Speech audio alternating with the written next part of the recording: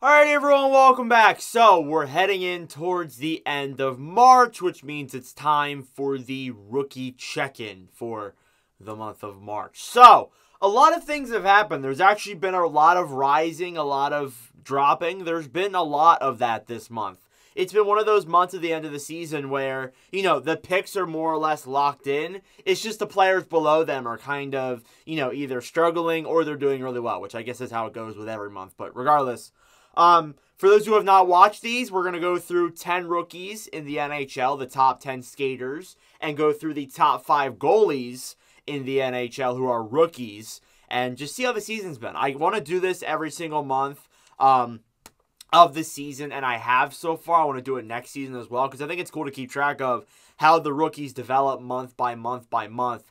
So I thought it was a very cool thing to do. So let's get straight into it here with March 2024. You got Connor Bedard, your #1 leading scorer for the Chicago Blackhawks. Again, a player that should not surprise anyone. He's #1. He's been #1 for the entire check-in this season. 58 games played, 21 goals, 35 assists, 56 points. He gained 16 points in the month of March. So he has had himself a very good season. I would imagine that by the time we do our end of the season check-in, because this is the final monthly one, when we do our end of the season check-in, Bedard will be over a point per game, regardless of how many games he's played.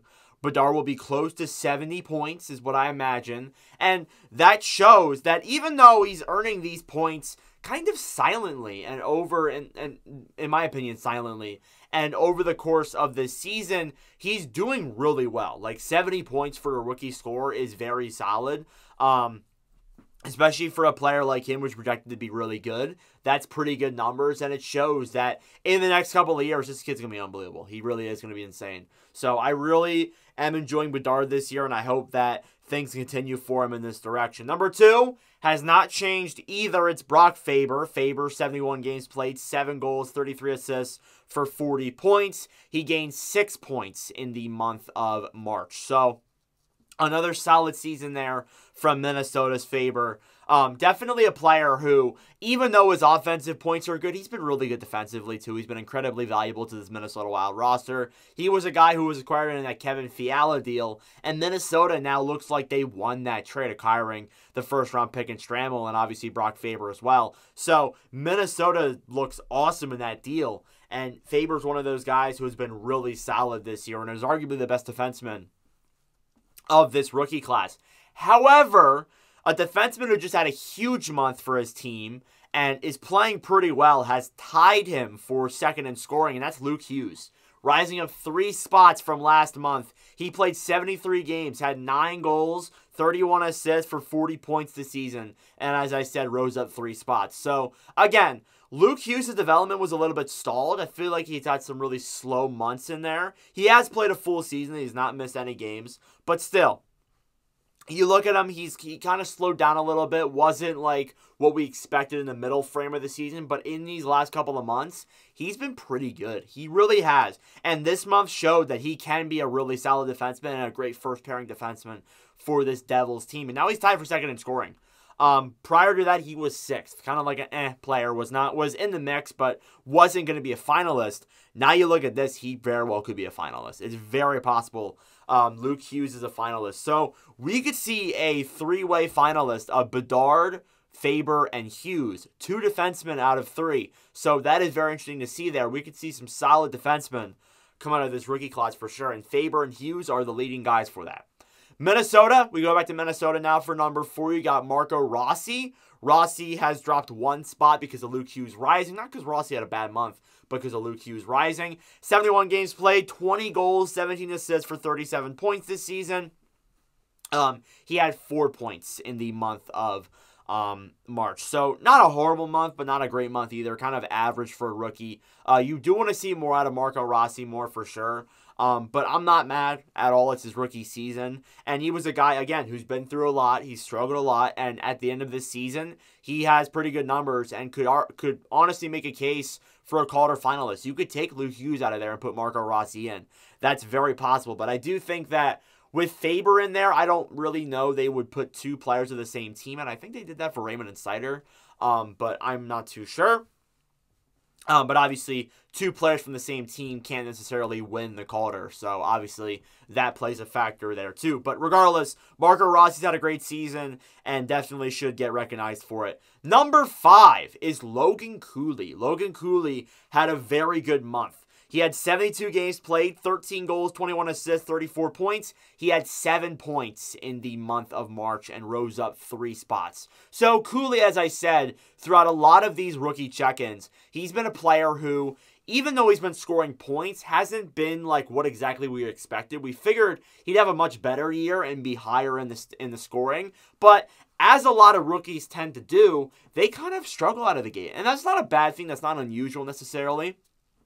What happens to a lot of rookies is that they will come in with high expectations and they will either disappoint or they just won't meet up to those expectations. So, and that's not a bad thing, as I said, because some rookies take longer to get adjusted to the NHL playing system than other rookies do. Like, not every rookie is going to come into the NHL and put up Bedard numbers that he's putting up this season. So, obviously, that is something that I take into consideration. But Logan Cooley's been good in this last month. And it feels like that with the Coyotes and with Cooley, it's finally starting to show what the player he can really be. So hopefully in his sophomore season, he doesn't face that sophomore slump and has a really good season. But obviously, Logan Cooley there is a number 5. Number 6 is Luke Evangelista. So Evangelista rose up 4 spots from last month. So he's actually the highest riser this season in this rookie check-in. And obviously, too, Nashville didn't even lose a game of regulation in the month of March. So that plays or in the month of March so far. So definitely, with that being said, Evangelista's numbers have been much better.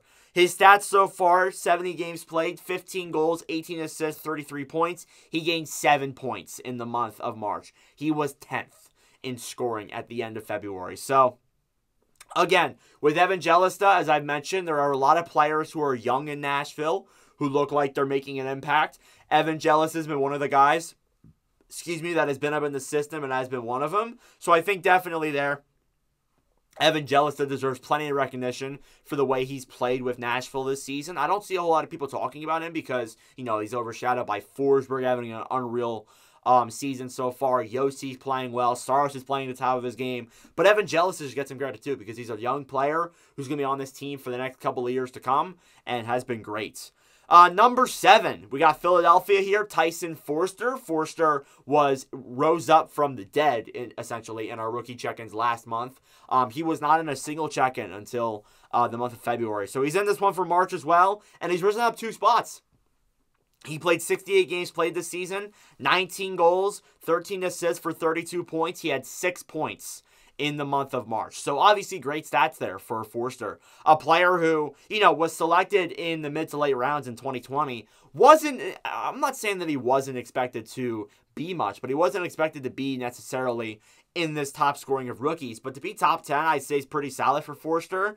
And he's gotten regular ice time too. He's not like some of these rookies who get limited ice time on the ice. No, Foerster's gotten regular shifts, which is impressive there to see, especially from Tortorella and the Flyers. That's something you don't see very often. So yeah, Tyson Foerster, number 7, had a very impressive month as well.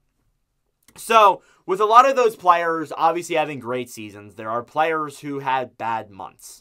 That's usually what happens with rookie check-ins. So you got Dmitry Voronkov dropping 4 spots at number 8. Voronkov, 66 games played, 17 goals, 14 assists, 31 points. He had 1 point in the month of March. So yeah, it's been a rough month here for Voronkov. It's been a rough month altogether for Columbus. So obviously, the fact that he struggled has not really surprised me. I think that's really expected amongst Blue Jackets fans. But still, Voronkov has had a really good year. He's had a really impressive season. I don't think that should go unnoticed. Even though this month's been a little bit of a struggle for him, it does show that he can be a solid player in the NHL, a consistent NHLer, and definitely I think we'll get regular ice time next season for sure. But again, players have bad months. It is bad months. It is what it is. And another guy who had a bad month too was Connor Zary. You'd think with Calgary being this team that was pretty solid, but then pretty bad, and then pretty solid, and then pretty bad, you would think that Zary would have at least a decent month. Not really. 53 games played, 12 goals, 18 assists for 30 points. He dropped 4 spots from last month. He had 1 point as well. So, again, another rough month for Zary. Again, as I said, there's a lot of players in the NHL, and there are going to be players who have bad months, and Zary's one of them. But Zary came up into the NHL this season in that month span where he played really well. It's been kind of since, but in that month span where he played really well, it demonstrates that he can be a legitimate NHLer. And with guys like Coronado, with guys like Pelletier, with guys like Brucevic, with guys like Yermo, guys they brought in from trades, guys they've drafted, and guys that are coming up in the system, this team could have a very bright future ahead, and I'm liking it here for Calgary. And Zary could be that leading player that leads them through into that success. Number 10 is Matthew Knies. We have not seen Knies in a while in our rookie check-ins. I don't think we've seen him since the first month. And that's not because Knies has had a bad season. It's because a lot of players have done a lot better than Knies has. So this season, he's 69 games played, 12 goals, 17 assists for 29 points. He was not in the top 10 last month, so obviously he didn't rise up at all. But yeah, Matthew Knies definitely deserves some recognition there. He's had a good season for Toronto. One of those rookies who, for a good team in the Maple Leafs, don't see a lot of good teams in here. A lot of these teams that I'm looking at here, I mean, there are some that are solid, but then again, a lot of these teams are outside of the playoffs.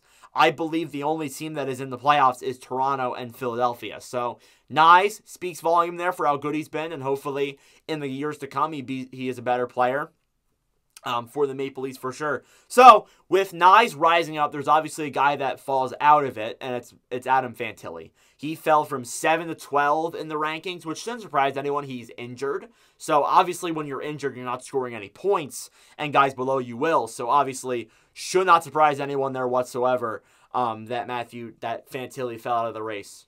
Just really shouldn't. Moving into your goaltenders now for the rookies, got Samuel Ersson leading the way here. Ersson is a 21, 14, and 7 record for a 2.75 and a .895 save percentage. Ersson's numbers have gotten worse. They have.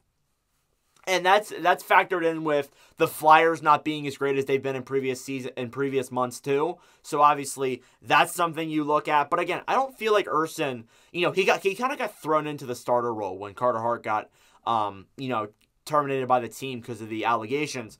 But with Ersson, I feel like he's not meant to be a starter, but he got thrown into it, and I feel like he's playing as well as he can, to be honest. I think the same thing goes for Sandstrom.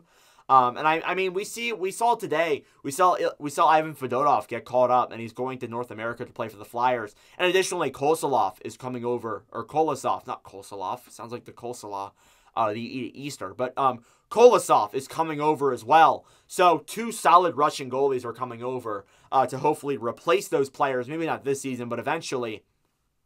And Ersson's a guy that I think is gonna, be probably a backup, but I don't see him as a starting goalie, a full starting goalie. And he's played, since the All-Star game, he's probably played the majority of the games. He's probably played 98% of the Flyers games, with Peterson and Sandstrom taking a few games in there. But again, when you see players like Sandstrom and Peterson, they come in, they don't play well. I mean, what are your options? You only have Ersson. That's pretty much all they can roll with. So that's unfortunate there. But Ersson, he's doing as well as he can. Number 2, Pyotr Kochetkov has had good stats as well. 19, 13, and 4, a 2.45 and a .908 save percentage. I've talked about Kochetkov in other videos with the Carolina Hurricanes. I think that in playoffs, Kochetkov could be their guy. Anderson could be their guy, or they could just rotate. Who the hell knows, honestly, with the Carolina goalies. But nonetheless, Kochetkov has proven before in the playoffs that he can be a legitimate goalie. Not a lot of goalies on this list can say that, and I know that Kochetkov's played in the last 2 playoffs, but still, he is a notable guy who definitely can make a dent in the playoffs for sure. And Carolina, with those rotating goalies, they could be a hard out in the playoffs, and Kochetkov could lead that push. So definitely impressed there. Number 3 is Joel Hofer of the St. Louis Blues. Again, nothing changes here. The goalie rankings are essentially the same. There's not a whole lot of changes. But Hofer, 13, 11, and 0, a 2.73 and a .911. In the games he's played, he's looked good. I mean, there have been a few games where you're like, he hasn't been that great. But again, he's a rookie goalie. So rookie goalies obviously tend to not be that great. But with Bennington having a solid year and Hofer playing not terrible either, it goes to show that St. Louis might have a really solid goalie tandem here for the future. So yeah, I like Hofer there for St. Louis. He's number 3. doing pretty well. Number 4, Lucas Dostal. So he rises up. He has not been in a check-in. But Dostal, 11, 19, and 1, a 2.96 and a .908 save percentage. Again, as I said, Dostal was not in the check-in last month, so he's rising up here from, not the dead, but from the lower rankings.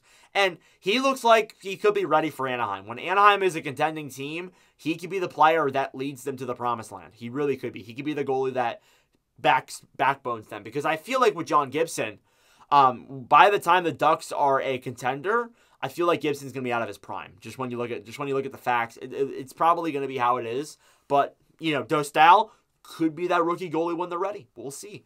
And finally, number 5, I have Joseph Woll. Joseph Woll, 10, 9, and 1, a 2.96 and a .908 save percentage. Woll's had a good year, dealt with injuries a lot too, but considering the fact that he dealt with injuries and he's still 5th in rookie goalies is impressive. So obviously with Dostal rising up into our rankings, a guy who has to go down, and that's Devin Levi. Levi went from 4 to 6 in the rankings. Levi's had some solid games in there, but still, there's still a lot of factors that Levi has not been the goalie that's lived up to expectations for the Sabres this year. And when I do my Sabres video, if they get eliminated, not when, if they get eliminated, because it's very possible they make the playoffs. But if they get eliminated, I will talk about Levi and how he's been disappointing. But then again, does that really surprise you? It really doesn't surprise me. But yeah, that is your rookie check-in for the 2024 March. I don't know why I said that. March of 2024. Sorry, I need to go to bed. It's been a long day. Anyways, thank you for watching. If you enjoy, make sure to like, subscribe down below. I really appreciate it. But regardless, we will do one more of these. It's like our end of the season check-in, and then we will be done with this. And then we'll look at, who's exactly going to win the Calder and all the other awards. But anyways, thank you all for watching, and I'll see you guys in the next video. Adios.